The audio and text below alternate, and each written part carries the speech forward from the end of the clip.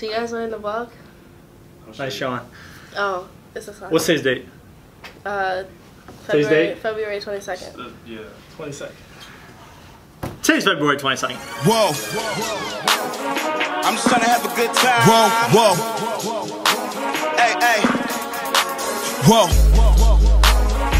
Alright guys, so the past 2 days have been a non-stop roller coaster ride of projects, presentations, and exams. So yesterday's presentation was a Target case study competition that Adam and I joined. And I have to say, I think we killed it. Dude, that would be incredible. That would be an incredible commercial. Right.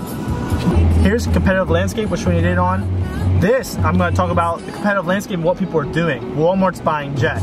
Amazon, which is digital. So Walmart is retail based, right? Or brick and mortar. Now they're buying digital space. The idea is but the digital space is buying a brick and mortar space. Right, exactly. Right. But what you didn't see is that the whole PowerPoint slide was put together that day while trying to study for exams. So it was crazy. Like we were in the car driving there and I'm like editing PowerPoints and asking him what he thinks and looking up data and this and that. But regardless, we got it done. And I think we're going on to the next round for sure. I pretty much didn't study for my exams today. So I woke up early this morning, got to school, started doing that. And then when I realized I knew how to do most of it, but not all of it, I went to one of my good friends who seemed to know like every last bit of it, and he showed me the rest. Right. You have 446 today, right? Yeah. So do I. Oh wait, you have to do? Mm-hmm. What time? Well, same time as me? 2, yeah. Bro, how do you do? Okay, this is great. This will help you out too then, because I don't know that.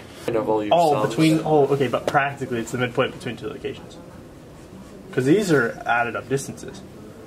We're getting somewhere. Okay, this is... It's like a total... Connecting the dots, yeah, right? The exam felt like it went, I don't know, but we'll see, I don't know. Miracles happen, I guess. After everything was taken care of, my by far favorite thing about today was meeting up for that NASA project that I've been telling you guys about. And I'm still kind of waiting to present it to you guys and show it off and like kind of like explain really what we're doing. But essentially today we have multiple parts of the project, the manufacturing piece, the planning piece, but today we're working on coding. These are like things that people have already coded. Like they're like blocks of code that people have already done, and we can just like import them into here basically. I think I just did it this way because the sensor that we have measures pressure, and the sensor itself does the calculation to get temperature. So the same calculation we were going to do is what it does to get temperature. Going through, right? Like what it's going to be going through, and then like the outputs, and that's going to be another input for something else. Like it would be nice if we could outline that. How this? We gotta figure out how this works. But I can find. And then we also have to create a main. Everything open on the back end, right? And we can just use, if you wanted to, hypothetically, you could just use one sliver, right? And leave all the rest on the back end if you wanted to. Yeah. Right? And it wouldn't hurt anything. That's how coding. Right, that's how it all works, right? We know what we're using exactly. That's the issue. You need to make sure it's like not interconnected. Maybe start like doing like requirements, description, deliverable dates, system tests. I tested that guy right here. He tested the dielectric of air, which was 1, and he was able to send this thing floating into the air. The kilovolts? I'm not sure. Just to float that little metal plate up. So imagine if you had diamonds, which was 2,000 of them. You don't even have to use that much electricity to float it up.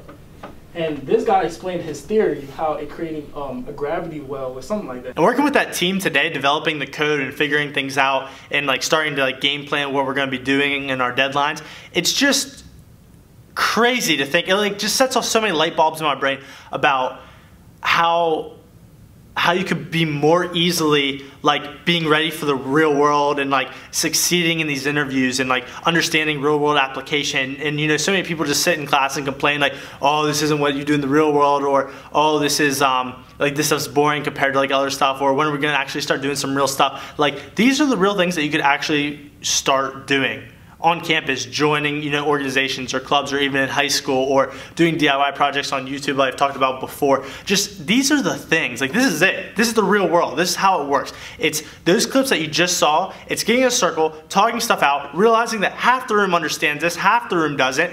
It's them realizing that I don't understand the computer code talk, and they're trying to help me out, and I'm trying to relate to things. Like that's the real world. This is how it works. This is how it works within companies. This is how it works within any club or organization at all. And if you can succeed in those environments and talk with people and learning how to do things and learning on the go and being a good person who like can contribute something of value and true understanding. Like these are the things that matter. Yeah, the classroom matters. Getting good grades matters to an extent.